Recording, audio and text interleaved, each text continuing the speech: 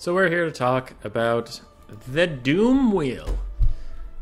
A lot of non-Skaven players' favorite Skaven unit that is not frequently taken. There used to be, once upon a time, an area where you would take two of these bad boys. So Doomwheels, what about them? They're not terrible. They're just not ideal. I pulled up a replay now because we're going to cast the whole replay just because it has a Doomwheel showing a lot of the things about a Doomwheel that I like in it. And I can talk over it as it goes.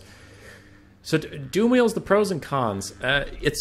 You really want to think of a Doomwheel like a Brood Horror mount, but slightly different. It's a little less fast. It's a little less maneuverable. It's kind of janky.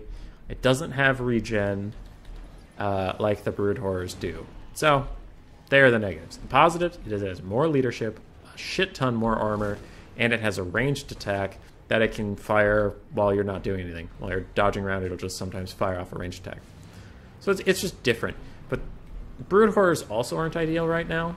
Like, Throth the Unclean only has a couple good matchups. Ica Claw has a couple good matchups. As, you know, obviously I take him versus Beastmen, apparently.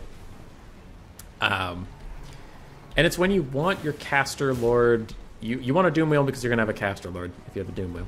And you just want him to be able to move around the map. You want him to be able to cast spells where you need the spells to be cast, and you don't want your guy to get sniped. So part of the reason I take Ica Claw on his Doomwheel versus Beastman, for example, is he can outrun Torox the Brass Bull, and if he gets caught by him, unlike Throth, who is on a Brood Horror that's weak to fire damage, if he gets caught by Torox, he won't get immediately murdered. So it's just to keep my Lord alive. Because if you have a Gracier on a Bell... Pause that. If you have a Gracier on a Bell or something, Torox is just going to right-click on it, and he is going to find it. Nothing on the Skaven roster can stop him except for Help at Abomination, which he will also fucking delete. So it's just to deny him the ability to assassinate my Lord. Now, why Doomwheels aren't super meta, we've talked about Brood Horrors before, but you might be like, well, okay, but Doomwheels don't have all the jank Brood Horrors do, so why don't you see them every time? Well, it might be this. It's an anti-infantry unit. It actually has anti-infantry. And we're going to watch this Bray Shaman. So we hit him and didn't do any damage. We knocked him into the air. And then we kind of run him over. Literally run him over and don't do any damage. The Doomwheels are very slow at turning. And its little laser does a bit of damage, but so far I haven't done very much. And they're very slow at turning, despite the fact that most of their animations will take you over your target. So he gets a little bit of an attack there, and it does okay, but the attack animations on the Doomwheel aren't great. And again, he rolls right over the character and tries to come back. So the problem with them is that they are an anti-infantry unit that's actually kind of bad at killing infantry. Now, thankfully for me, that Deathcaster does manage to overcast and fuck himself over. But we are also seeing what I wanted to show you is you can do the chariot push thing that sometimes Volkmar the Grim or Grom the Paunch can do, but Doomwheels are way less good about swinging while you're pushing stuff, right? Like, sometimes Volkmar or Grom the Paunch, when they're pushing someone halfway across the map, they will just constantly swing at them and do tons of damage. Doomwheels don't do that. So, I'm going to try to chase off his caster, because I think I can kill him quickly. Another little laser beam hits him, but again, I'm just rolling over his corpse. And it's really annoying that he can knock over infantry characters, but then has no real animation to deal with them being knocked over, so you just waste a bunch of time.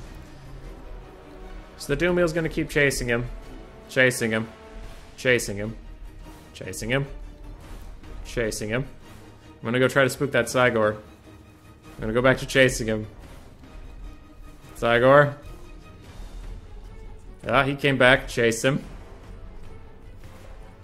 And then he shatters. So you can see in that whole time, his overcast hurt him more than my Doomwheel ever did.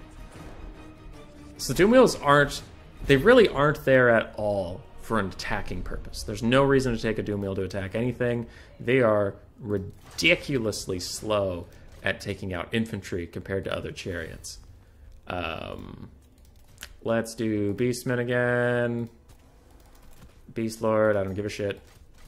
And then we'll take 2 Ungor Raider units. And then on this side, we'll get Ica Claw, Doomwheel. Get rid of all this shit. And then I'll leave the spells because I just won't cast them. And then we'll get Wolf Rats with poison. Doomwheels are atrociously slow at killing enemy infantry. That's kind of a weird thing to classify them as a chariot, because then you think, oh, I can just run through infantry and kill a lot of them. No, they don't. They don't do that. They do that very, very, very, very, very slowly. So path forward. Throw on the fast forward button. So they're just a lord mount that causes terror and keeps you alive. So they're kind of a weird thing to think about, but they're defensive. Doomwheels are defensive, and also they friendly fire my own fucking wolf rats. But they collide, do a bit of damage, cause some terror, but they really don't do much damage. You can see the wolf rats are already... That unit's dead and gone, and I'm still chasing this guy around. So if you're trying to shock kill something, you want wolf rats. 430 to 306. My caster is safe. He's running around. He's having a good time. Doomwheels also can get trapped up in mass very easily. Can get trapped up in Centaurs a lot. So can Brood Horrors. You still have to be careful about that. But they're good. They're good for keeping you alive. Now, one of the other reasons you don't see them is because you don't have a Plague caster on a Doomwheel.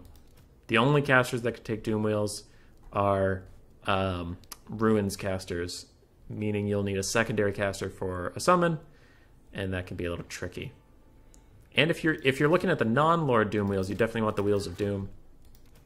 For only 250 more gold, look at the missile strength. That's the big one. Look at that missile strength. 79 to 203.